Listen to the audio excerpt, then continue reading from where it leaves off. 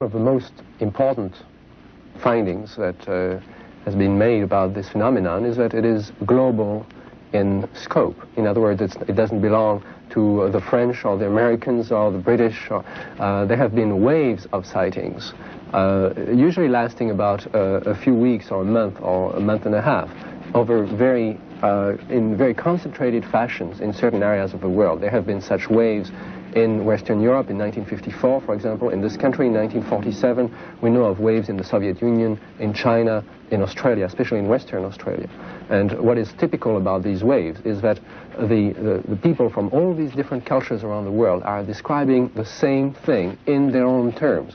What they are describing is an object that seems to be able to maneuver, it seems to be a technology, seems to come to the ground and leave traces. And there have been rings especially that have been found, burned circles that have been found very commonly in Australia that are absolutely identical to things that have been catalogued in this country in France. There is now a catalogue of such traces that encompasses more than 1,000 sightings. The UFO phenomenon didn't really start in 1947. We have many sightings from during the war, before the war, in the 19th century, and going back as far as we have records. And in that regard, I've been especially fascinated by the possible parallel between UFO sightings and folklore.